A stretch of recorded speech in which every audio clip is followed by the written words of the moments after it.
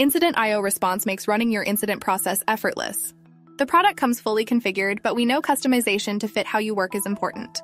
From choosing the metadata you attach to incidents with custom fields, like affected teams and services, through to configuring the stages you want an incident to progress through. Like, what do we call the stage where we're debugging and not yet sure what's going on? We even let you configure the information you want to collect when incidents are manually declared. Like, maybe we want to ask people to provide a summary before they think about the severity, or maybe not. Another big part of Incident IO Response is workflows. These let you automate large parts of your incident process.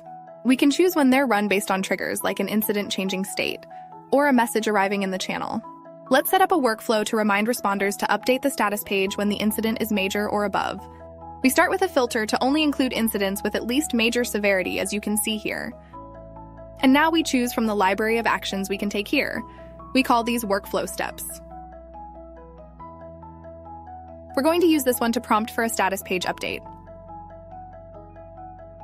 We'll customize the message that'll be posted in the incident channel.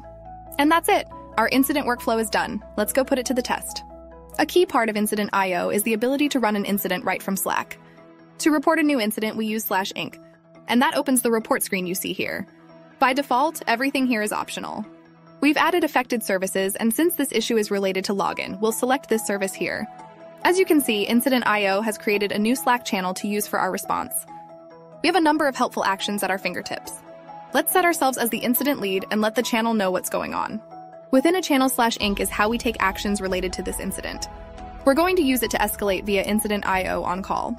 We just need to type or select what we want to do. And you'll see we show shortcuts for how to jump straight here next time.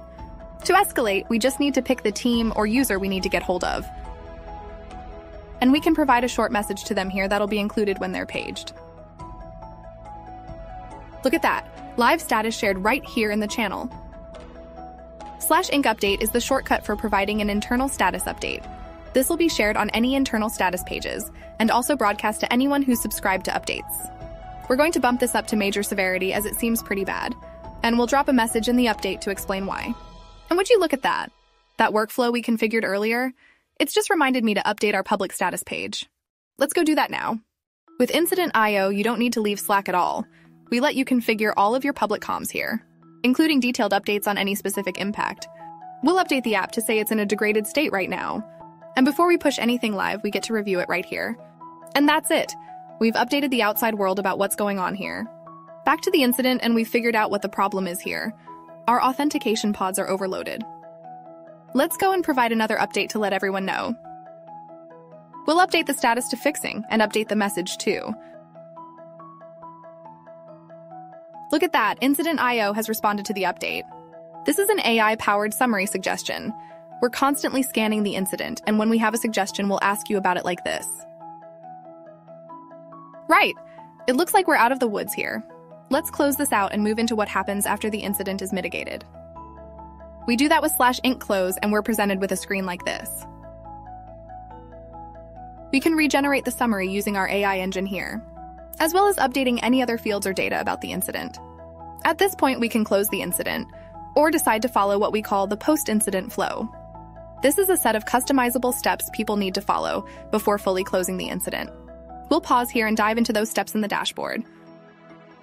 Here's the post-incident flow in the dashboard. It's essentially a checklist of things like reviewing the timeline, scheduling a debrief meeting, and writing a post-mortem. It's all customizable, so you can have folks follow your own process.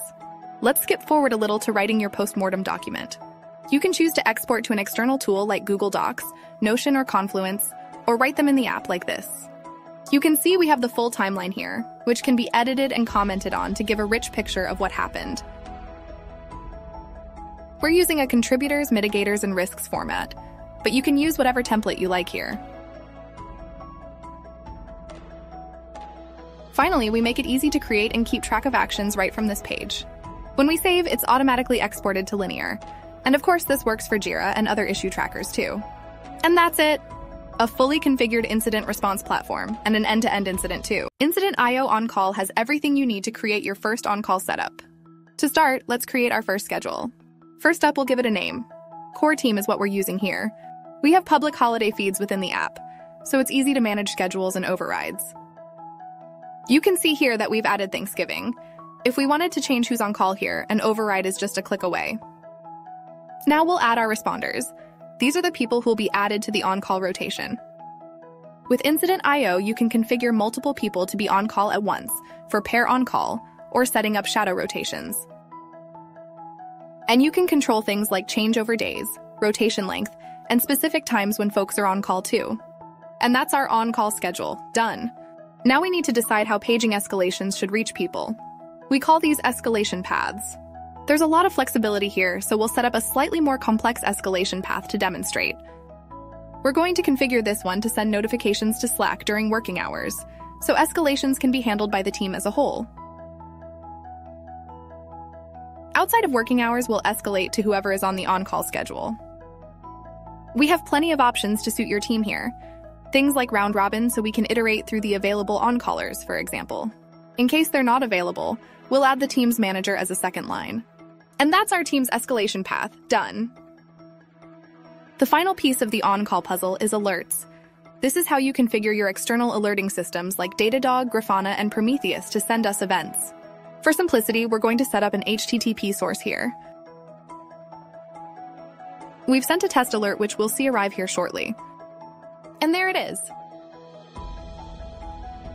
We want to make alerts as easy to understand as possible, so we can configure rules to pull clean data from the messy JSON payload. Incident.io's AI has already scanned the payload and suggested attributes we might want to pull out, along with the correct JavaScript syntax. You can see here we're parsing team and service into alert attributes. What's even better is that it's mapping these to entries in Incident.io's catalog. But that's a story for another day. With our new alert source set up, we need to decide what we want to do when a new alert arrives, like paging people and creating incidents. First, we choose the alert sources we want to connect to this route. Next, we can apply filters so only some alerts get processed. We choose which escalation path should be used to notify an on-caller. In this case, we're using the team linked in the alert to dynamically find the right escalation path. It looks a little complex, but with teams set up in the product, it's very straightforward. Now the exciting part. We can create incidents so there's a Slack channel and everything else you need to respond at speed, done for you automatically. We allow multiple alerts to map to a single incident and let you choose how things are grouped. Here, we're grouping by time window and team. And last up, we can customize how incidents are created. Here, we're pulling the alert description and using it as the default incident summary. Here's how it'll look. Pretty cool, right? Finally, we can choose to stream all of our alerts into Slack. And we'll attach buttons to the messages we send so you can turn an alert into an incident super easily. And that's it. Schedules, escalation paths, alert sources, and alert routes. A full on-call setup, perfect for startups, done in a little over 3 minutes. Incident.io status pages are a perfect way to keep your customers in the loop. We have a few types to choose from. Public pages that everyone can see, private ones for specific customers, and internal pages just for your company. Let's create a simple public page. First, we give it a title. This will normally be your company or product name. Now let's customize the look and feel. You can choose between light and dark mode and add your logos and branding. Let's add our logo and icon here. That's looking pretty great. So let's move on to configure the content of the page. We can add components to pages. These are features or areas of the product we want to communicate the status of. And for each component, we can choose to show combinations of uptime and visual bars depending on your preference, along with options like whether we want to show historical uptime. And with that, we're done. Let's go take a look at our page. Call me biased, but I think that's looking pretty great. With our status page and on-call setup in Incident.io, we can configure automatic alerts when there's a sudden spike in views. This could mean your customers are seeing problems you aren't yet aware of. To do this, we configure an alert route with status page views as the source. There's no need to do any other filtering here, so we'll stick with the default.